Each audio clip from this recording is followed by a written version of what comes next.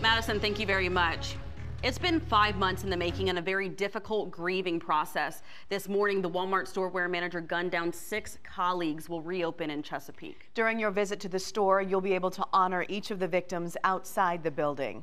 Each of these people left behind a family still demanding accountability months later. You can see their faces now. Of course, our hearts continue to go out to all of their loved ones.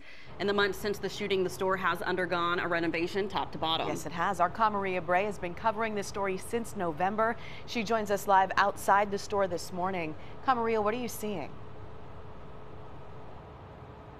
Hey, Kate and Aisha. Well, several of the cars behind me belong to employees that are already working for their day and that have been coming inside the store this morning. Now, the reopening is at 10 this morning, and our team yesterday was allowed inside to see some of the changes. Now, Walmart did tell all media not to show any of the inside clips of the store until the reopening at 10, but we can tell you that there are some changes that have been made throughout the store. Now, we're told that there are renovations to the break room where that shooting took place. The store was repainted outside and new signs are placed around the building.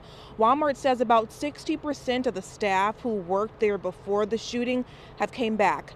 The store is also honoring the 6 victims who died with an outside memorial that features 6 benches.